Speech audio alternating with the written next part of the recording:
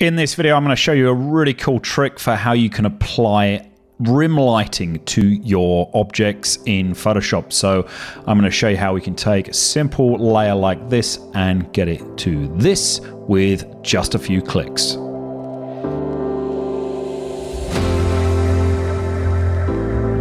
Okay, so end result, I always do this. I like to start with the finished product so you can kind of see what you're going to get from this tutorial. And then we'll wind back all the layers in this and show you how you can do this effect. It's really, really easy. So couple of bits for setup first. I got a little background here. Got our friend Captain Marvel here. The effect I've got is actually applied within this smart group. So we can take a quick look in that because I've got a couple of things in there, like I've got a couple of extra lighting effects, but this rim lighting effect I'm going to show you, in here. So I've done another copy of the, I guess, raw extraction of Cap Marvel here. This is really nothing special. This was a picture I grabbed off Hot Toys website that make this figure, and you can see it's nothing special. This is 100% in Photoshop here, so pretty low quality JPEG, not the kind of thing I like working with. You know, I'd rather be doing high res camera, green screen, and getting a good extraction, but hey, we work with what we've got, right? As a War Machine would say. So yeah, did a simple extraction around that, and that's what I'm working with for this tutorial. So what we're going to do is quite quickly go from what you're seeing here on the right to the rim light effect that I've got on the left. Now there's a couple of other things going on. On the left, a bit of blur, extra bit of colorization, which I'll talk through as well. But for the most part, most of this effect is about what we're doing here. So you do need an extraction like this. You do need a good quality extraction from whatever you're working with. It's not going to work, you know, if you're just doing a straight picture. So let's get started. The way you do this is go to blending options and simply choose an inner glow to start with, okay? And you're probably thinking, oh, is that all there is to it? Am I just going to do an inner glow? Well, there's a little bit more to it than that. So you see that's kind of the baseline of our effect. You can play with the other settings in here if you wish. I wouldn't worry too much about opacity because you're going to be able to dial that down on the layer in a moment. But really, the bit that makes this way, way, way better is when you render this out. So if I right click and go create layer, then what it's now done is it's turned that effect into a solid layer of white that's clipped to the shape of our Captain Marvel selection, but it's kept the sort of feathering out of the white that's obviously transparent in the middle where her body is. So if that makes sense, you can just see from the sort of thumbnail of the layer there, it's all white around her except for around her body, and then that's clipped to her layer beneath. So if I actually released that, if I do release clipping mark, you've got a better idea what that looks like. I'm going to put that back, hold Alt down, click there. Now, here's the cool bit. We right click this white layer, now we've created it, go back to blending options, and then in here what you want to do is blend if.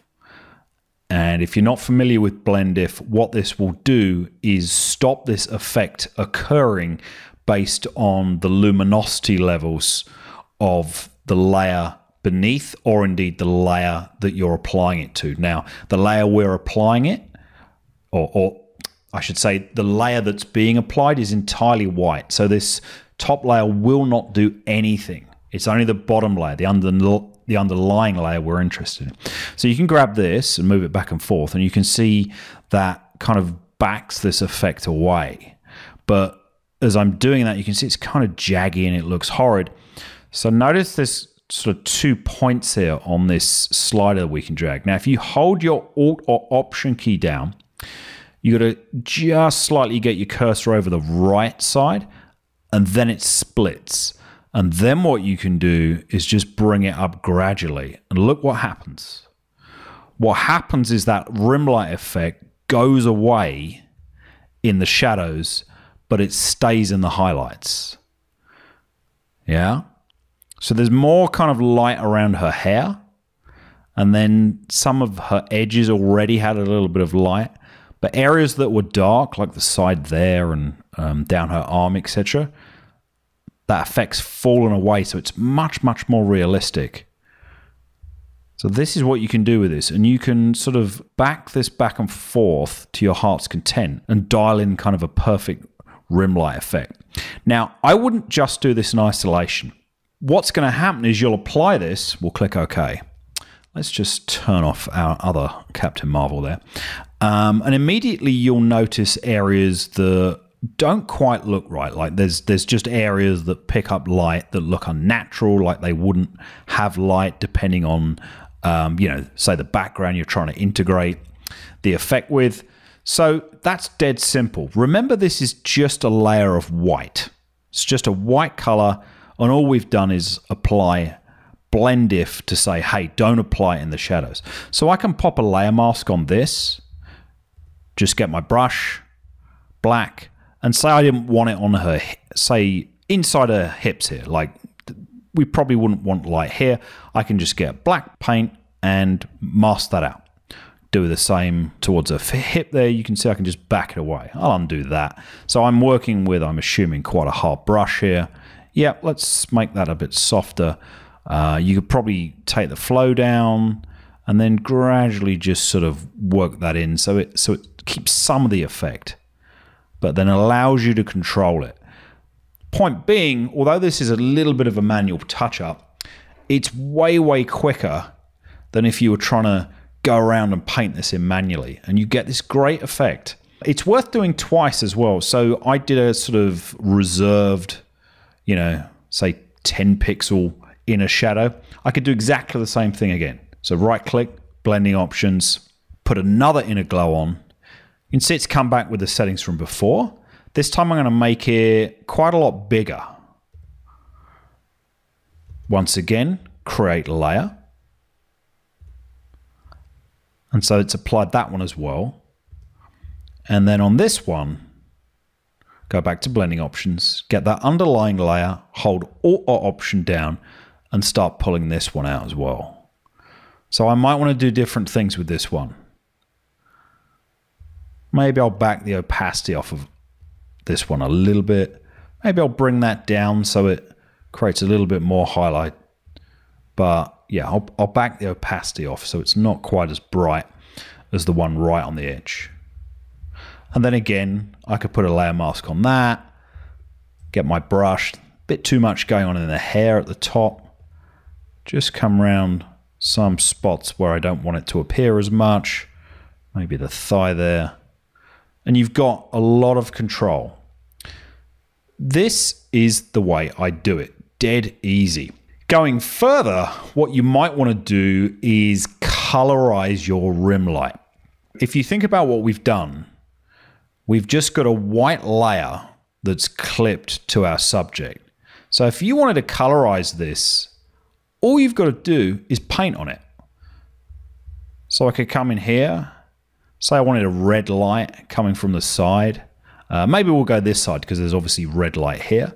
I'm going to dial the flow way down. I'm going to start with 4, make the brush a bit bigger, and I'm going to paint directly on this side. You can see I'm just bringing a bit of red, and it's only applying to that rim light effect. And remember, because of the blend if, it's only going to touch the highlights and it's going to leave the shadows completely alone. Might take the brush down, get it a little bit more intense right on the edges. And there you go. Just bring in a little bit of red rim light. On this side, I've got this sort of more yellowy light source. I could sort of play off that a bit on this side. Colorize that rim light exactly the same as the light source coming from the middle. We've got this white coming in at the top, which might suit her hair a bit better. And then at her side, it will make sense that this light is hitting her side more. Same on her inner leg. We could go back to that red for her leg this side. I mean, this is very, very rough. It's something I probably spend quite a bit more time on, but you get the idea. Very, very simple, very, very effective. So that's pretty much all there is to it. With my original layer there, I've given it a slightly different treatment. One of the things I did with this was use this trick I've done over and over again with the blur gallery with field blur. And that is how I kind of blend the edges in with the backdrops. So composites like this just blend a whole lot better than the sort of sharpness you get with doing a selection like this.